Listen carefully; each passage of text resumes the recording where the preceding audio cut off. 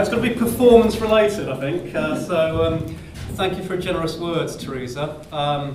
Entrapped indeed. I avoided replying to Ken's emails last year for, I think, probably 5 months until I was finally entrapped. And now look at the state I've got myself in. So here we go. And that pattern of ignoring emails, I must say, has continued throughout much of the organisation. Right, we've got till 1:45. Is that okay? 30 minutes on this.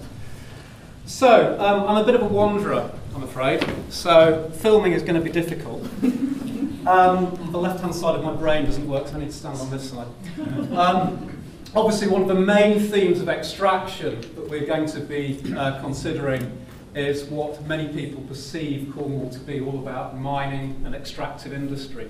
I approach this as a geologist. I've worked here for 20 years, and I've been involved both with local industry, but I use the network of special sites of special scientific interest for teaching undergraduate students. A bit of an all-round enthusiast, both for landscape, but also for the resources that we get from the landscape. If I come across as being a little weary, earlier today, with my 3 children and partner, I was at Land's End to see the overhyped arrival of the torch, available to each runner for £200 a shot, which is great. So here's Ben Ainsley just setting off on his run. And obviously that had got me thinking. And some of you were out drinking last night, I guess, and gallivanting around doing a bit of Cornish rapping and stuff like that. So I think it's never too early to move into a bit of audience participation, just so we can get some ground rules. This is the structured part of my talk before tiredness sort of took over. So I think it's a little bit like Have I Got News For You? And I think what we'll do is the connections round, if that's okay. I want to touch on a few themes that underpin resources. So, nicely choreographed, the bronze medal, London 2012, all right? The connection with South Crofty Mine, where some of us visited yesterday, which closed down in 1998. Kennecott Mine, Utah, United States, one of the biggest holes in the ground. And the Eden Project core building. Any suggestions? Don't be shy, we know each other very well already. Connection, so copper is one of the things. What do you want to link between what? If you'll excuse the English my time. What would you like to link? Copper from where to where? Okay, so copper from Kennecott, where's that ended up? Bronze medal, yeah, okay. So 97%, 94%, 97% of the bronze medals being used at the Olympics in London are actually from Bingham Canyon, all right, one of the largest mines in the world. Interesting. Any other connections? Oh, come. I know, but you know, this is maybe a little bit, another one. Tin from South Crofty, also is bronze medal. You're a good man, and we didn't even organise this last night, did we? No, we didn't. Okay, so we've actually got 1.5% of the tin. Obviously, tin and copper make bronze, right? We define in part our civilization on the basis of what we could extract and smelt. We go from Stone Age, we move through to Bronze Age, we move to Iron Age, right? So in part our civilization is defined by what we could get out of the ground. And the bronze medal includes 1.5% tin from South Crofty, which is a neat trick because it closed down 14 years ago. But they stockpiled enough material to make jewellery, great value-added product, and it's going to the bronze medals as well. Okay, it's not an odd one out round, so is there anything else we've missed? Not to patronise you. Anything, any other connections? Cladding. Cladding. Any further? Come on, Eden Project cladding, go on. Copper. Yeah, the copper roof at the core. Where's that from? Kennecott Mine, Utah. Yeah, Kennecott Mine, Utah. And it's being used as an example of ethical sourcing, because the company that runs this mine is actually a British company, joint listed British-Australian, Rio Tinto. Some of the people on my trip yesterday sold their souls, and I had them all in Rio Tinto hard hats as we were going around the site. You could see the pain as they were doing it. But there are obviously major issues facing the minerals industry, but Eden are trying to lead the way, both in terms of ethical sourcing, companies that have policies that ensure that local communities will benefit from mineral extraction, and also companies that can demonstrate aftercare following the closure of a mine like this. Any other link? Redundant miners from South Crofty working at the Eden project. Possible? Yeah. Another one. We'll give coppers used to guard the flame. I wasn't thinking of that, but we've started to get a little bit. They're all very good suggestions, as you say, to enthusiastic children. All right. Well, obviously Eden is a big hole in the ground as well, which is like this hole in the ground.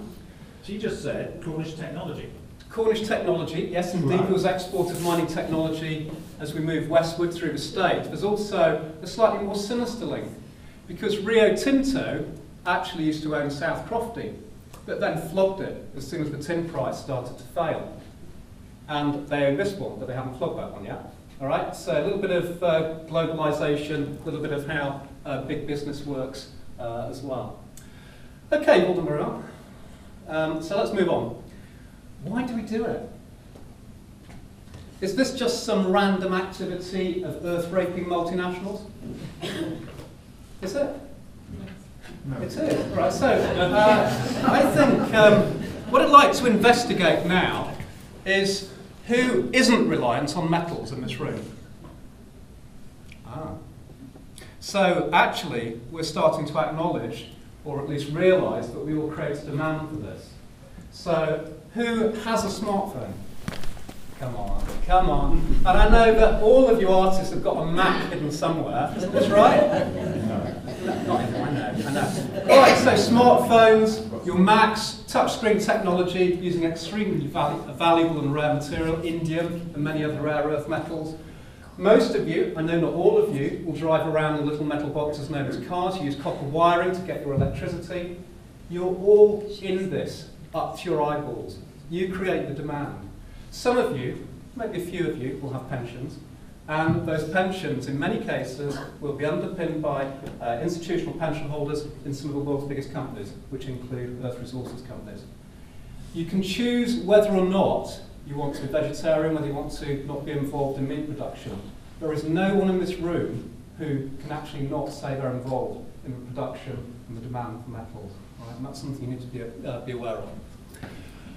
So, the trick is, how do we do this to avoid the horrendous issues that historically and in many places still occur, related to environmental despolation, related to mono-industrial cultures where a mine, because it's a finite resource, as Ian was saying in his keynote, what happens when the mine closes? How do we try and build into a community what happens next, the next stage? And that's what many of the biggest companies are actually starting to grapple with.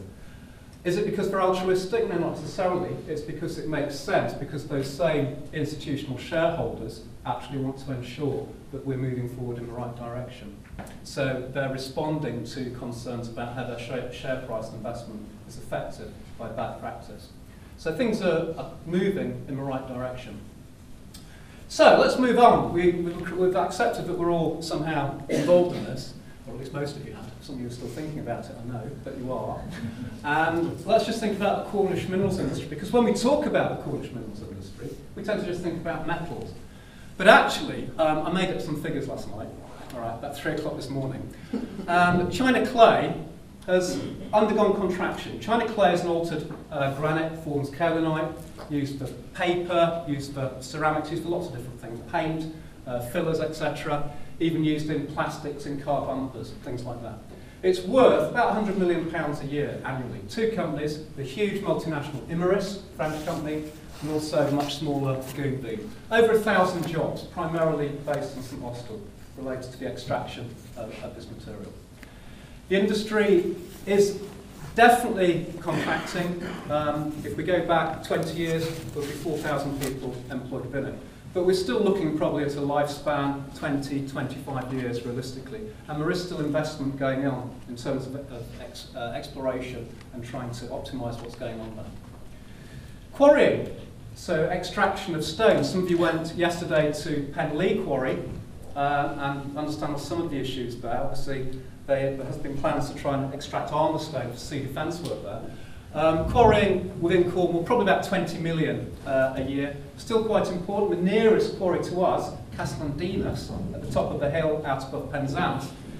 Very novel for the UK. It's owned by Cornwall Council, so they're one of the only council that I'm aware of that owns their own quarry, and that's largely used for road surfacing type projects to try and save costs to the council taxpayer.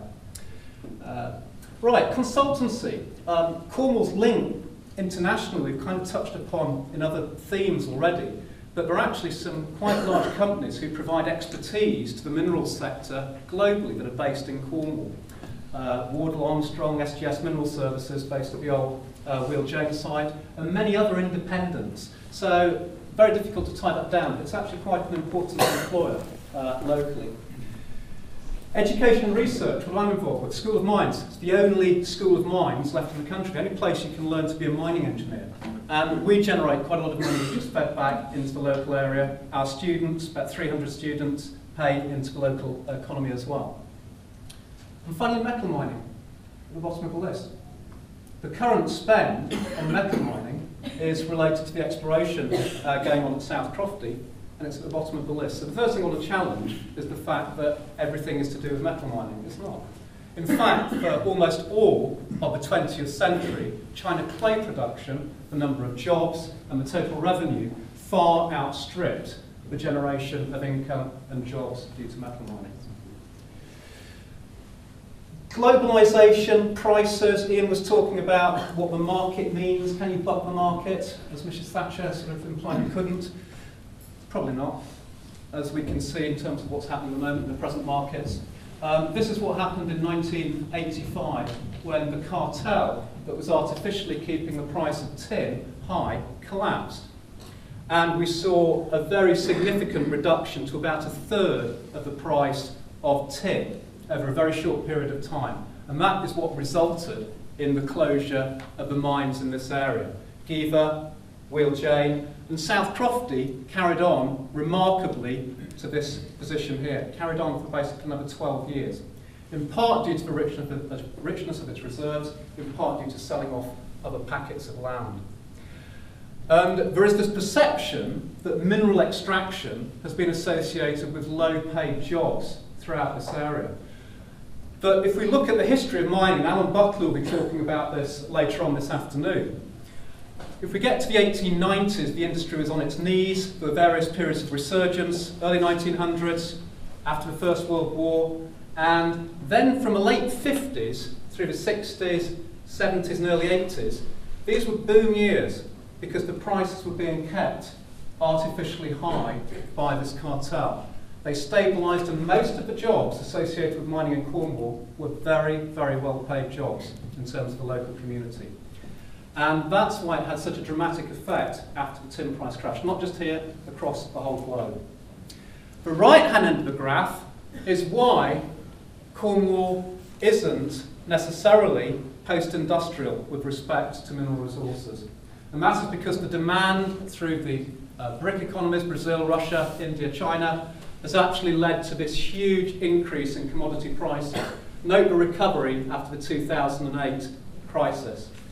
So that is what makes the difference between profit and loss and whether the extraction of materials is actually likely to take place. I'll come on to what the implications of that may be for Cornwall later on. If we look at the distribution of mineralisation around Cornwall, as Hadrian hinted, it's ultimately, most of it is related to the granites. So the red splodges on this geological sketch map are the granites. The blue that you see is where we have tin mineralisation, which is dominant. The yellow is where copper mineralisation has taken place. And we've got lead, silver, zinc being dominant types. Not all of that is related to the granites. You'll note some of these white rectangular boxes. There's actually a separate later episode of mineralisation after the emplacement of the granites as igneous rocks near to the Earth's surface. It is unrelated to that igneous activity. And there are a series of other commodities that have been derived. Of these, arsenic is quite important historically, but the black star you see here is tungsten. And we've seen important production historically from the Camborne Red Ruth area, and current at the moment, just to the east of the Tamar, is the Hemerdon project, which I'll talk about later on. And this graph shows basically the distribution of mine production of these metals relative to the granite contact. And you can see that tin, tungsten, copper and arsenic are all very strongly correlated with the granite. And that's because fluids that were carrying these metals and actually emanated from the granite. But it also, interestingly to me, shows that those metals have largely, across the region, been worked not in the granite, but largely in the surrounding country rock into which the granites were injected. Zinc, lead, silver and iron have a less clear relationship. The iron picture is skewed by most production being associated with the St Austell granite. And the other three, zinc, lead and silver, are controlled by this episode of mineralisation which isn't related to the granite. It's what is known as cross-course style mineralisation, or a better moment. So, as Hadrian was saying, the granite is all important, but the relationship as to where the metals are being precipitated, it doesn't have to be within the granite. So, when did all of this happen? Let's do a quick reminder for my group yesterday. The Earth is 4.5 billion years old. All right, we had some interesting estimates. This is our home. We live here. All right, and I was intrigued to note that you didn't have a clue, basically. So, this is a geological timescale, and we're sorry, I'm obviously being a little harsh, but I cannot tell a lie. And if we look very quickly at what was happening to southwest England in the Devonian period, we actually have an ocean, basically, that was lying to the south of us. During the Carboniferous, we moved two plates together, collided them, and as a consequence of that, we then had the granites being generated in the Permian period of geological time, and associated with that, we had the generation of mineralisation. And then we had this second episode of mineralisation slightly later in the Triassic, which isn't related to fluids coming from crystallising granite. And of course, for completeness, those who got the Cornwall workshop have already seen this last October, we have the dinosaurs here, right, just to keep you reassured. And we wouldn't have any of this had we not stripped off all of the chalk which covered the peninsula up till about 50 million years ago. When we opened the Atlantic, remember the Atlantic didn't exist 60 million years ago in this neck of the woods. When we opened the Atlantic, we brought about uplift of the peninsula, which stripped away a covering of Cretaceous chalk. How different the opportunities for artists and miners and everyone else concerned would have been if we were still covered by chalk. We had various suggestions as to what it might have been like yesterday on my trip, certainly. Okay, a bit of different imagery here. This is a map of a gravity anomaly, and the granites are associated with slightly lower gravity fields above them. That doesn't mean you can go up to the top of Dartmoor on the way home, jump off, and say that you're immortal because that Robin Shail said the gravity field was lower. It's a very small reduction. But it's because the granites are less dense than the surrounding rocks. And we can see that the granites continue from Dartmoor through Bodmin Moor, St Austell, Carmenellis, Lansdowne, the Isles of Scilly, and beyond. There's also a separate granite at the sea floor, known as Hay Frau, to the northwest of us. And if we can describe that as Cornubian batholith, and if we look in 3D, this is how all the individual expressions of the granite, where they are seen at the Earth's surface, they're linked at depth into what we term the batholith, right? Basically large, deep bit of rock. And there's probably about 40,000 cubic kilometres of molten rock being transferred from the Earth's lower crust to close to its surface. Let's not worry about that because that's a bit scary. So we'll move on to this bit. Why did all of this happen? Well, this plate collision, continental collision, occurred about 300 million years ago. And we can imagine that we have a lower plate. Now, if you just look at, this is a really good graphic that I did yesterday. My hand is southwest England, the lower plate. The upper plate, that's purple, ran over the top of it, all right? And that meant the lower plate eventually started heating up and melting. And that's where the granites came from. And the melting that we see to produce the granites is limited to this zone immediately underneath the plate which overrode southwest England. Now, some of you will say, what about this one? Well, we'll talk about that on Oak Coffee. And just to prove that we're in a mountain belt, this is what we see, North Cornwall, Mullacaven, all right? This is what happens in mountain chains. Himalayas, Alps, roll on the go. We fold and squidge rocks. Okay, that's enough geology. Let's consider the first trip. This is a photo of the Camborne Redruth mining district just over 100 years ago. One of the most intensely mineralised areas of ground within the United Kingdom, a world-class mining area. You may think nothing world-class about that, right? But by world-class, what we mean is the richness of the deposits, and in the case of southwest England, the number of different elements that have been extracted. Camborne provides a great viewpoint down over this area. So we'll visit there. And this is a geological map. The photo you just saw was looking back eastwards, and all the area shaded in here is what you're looking across. These black lines that you're seeing running roughly northeast southwest are the mineral lodes. And I can hear you saying, I've never really understood what a mineral lode is. A mineral lode is basically where we fracture the rock. So we fracture the rock, move it apart, fluids that are being given off from the granites below can migrate through those fracture systems, faults typically, and out of those fluids we can precipitate new minerals.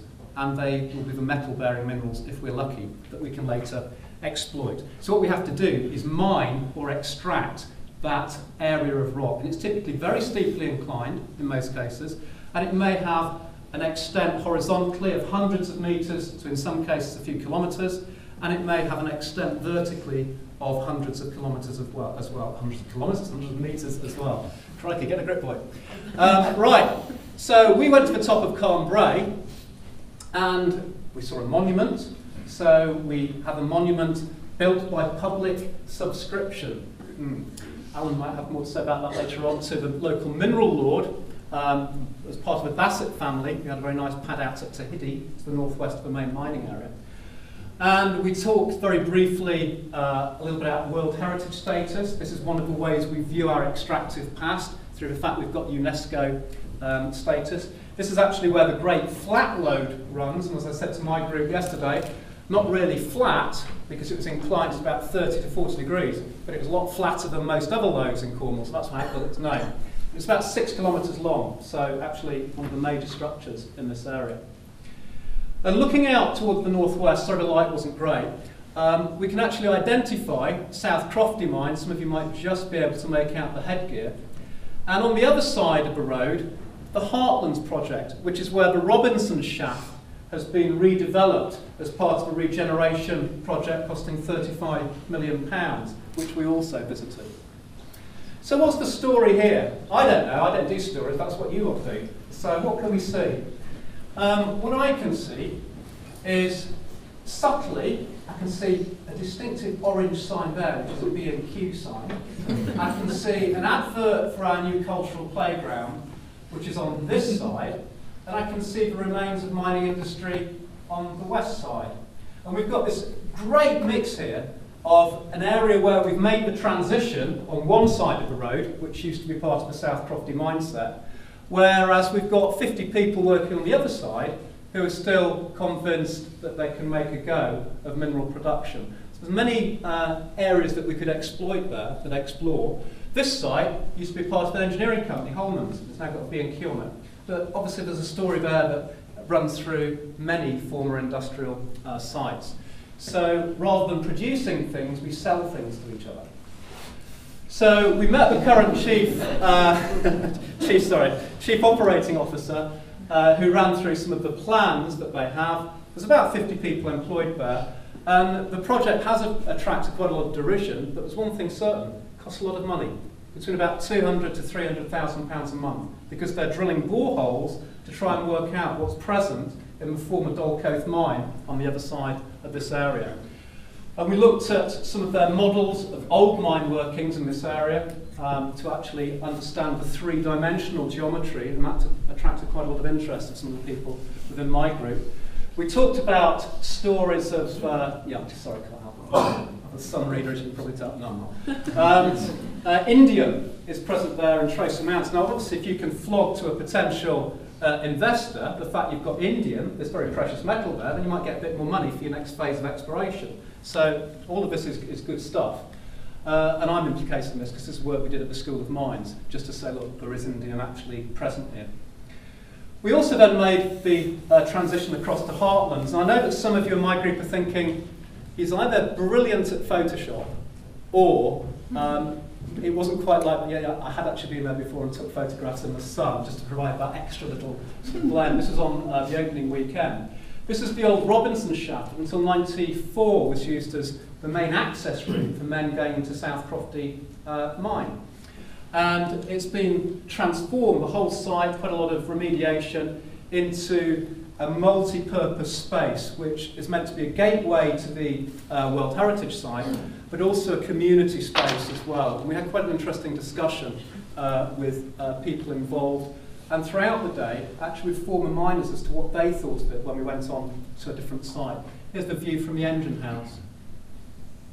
Looks very, I don't know what, looks very, doesn't look like Cornwall, does it? Right, okay, and I couldn't help but look across the road. This is a view taken from Heartlands back the other way to South Crofty on the other side of the road.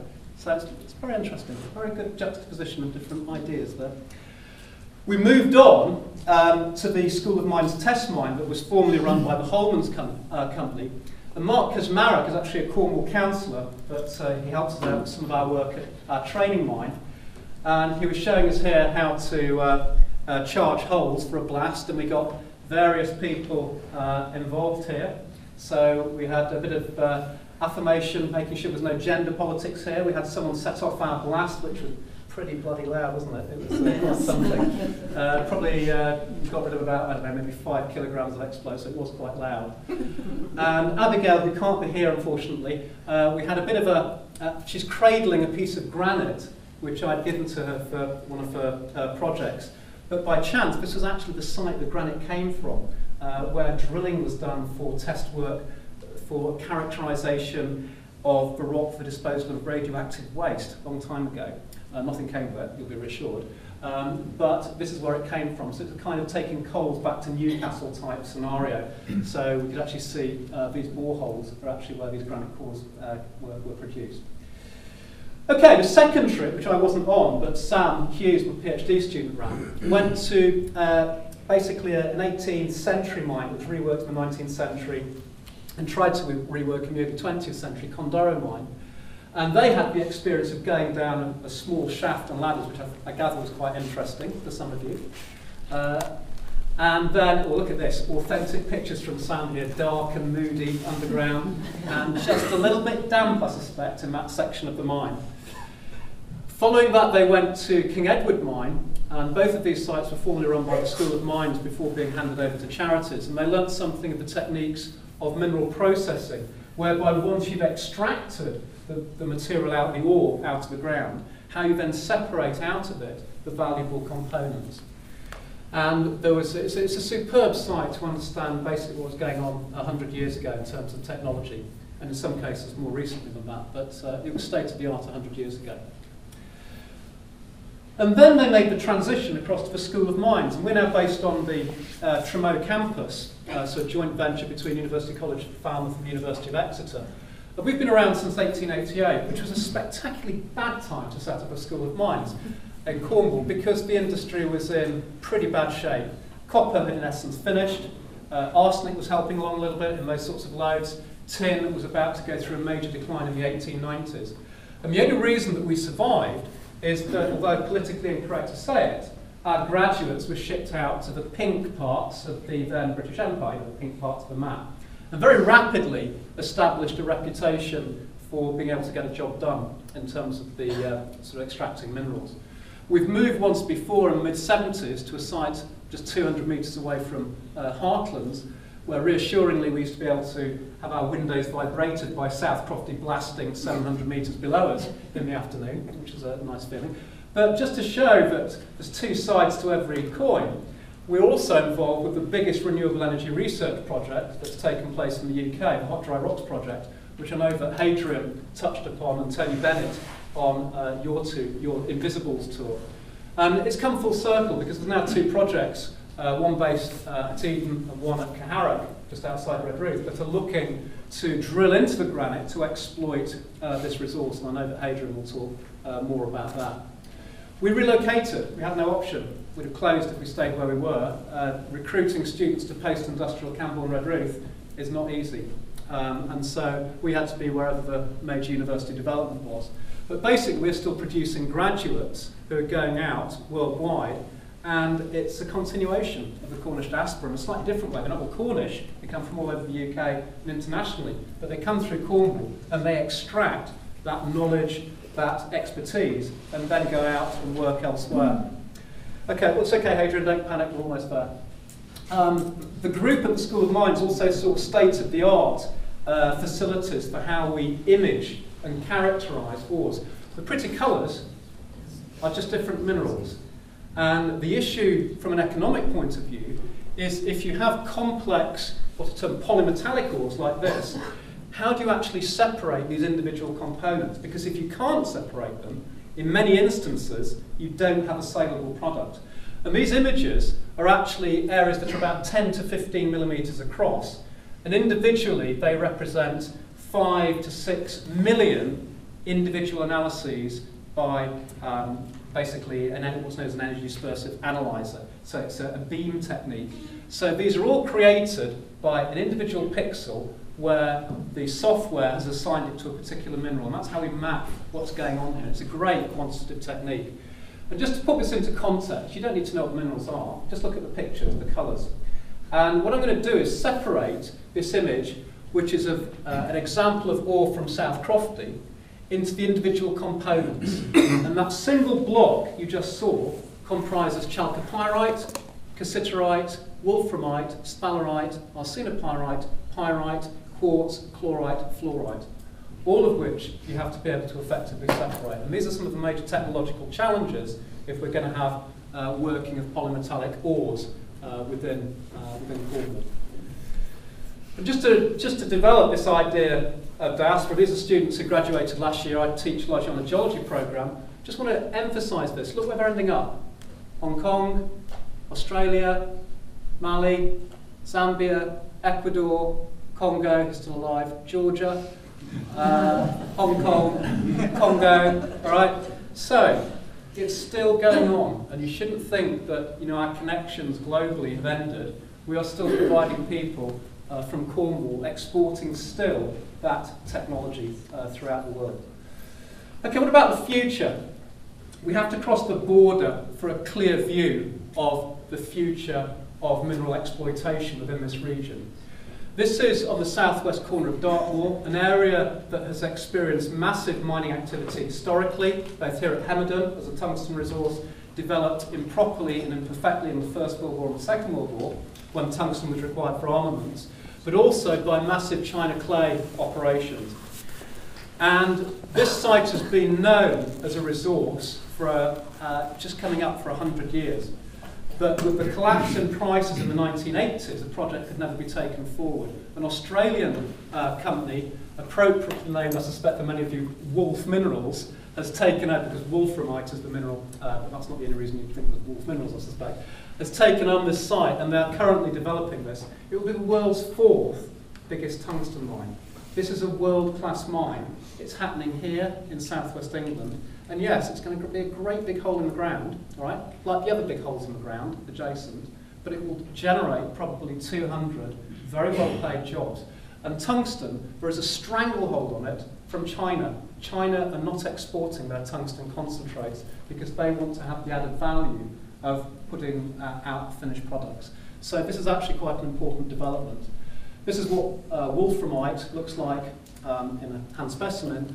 And this is basically what the estimates are of how much material there is there. And this is what geologists do to come up with statistics to try and assess the risk of going forward with the project. This is happening. This is real. It's happening now. It's not speculative. Whether or not projects elsewhere take off depend upon confidence in the exploration that's going on, the results they come across. And I would say that if metal prices continue at this level, certainly you should be aware that Cornwall still has resources that are available. Mining didn't finish here because we ran out of resources. It finished here because the economics weren't right. And we still are resource rich. Thank you.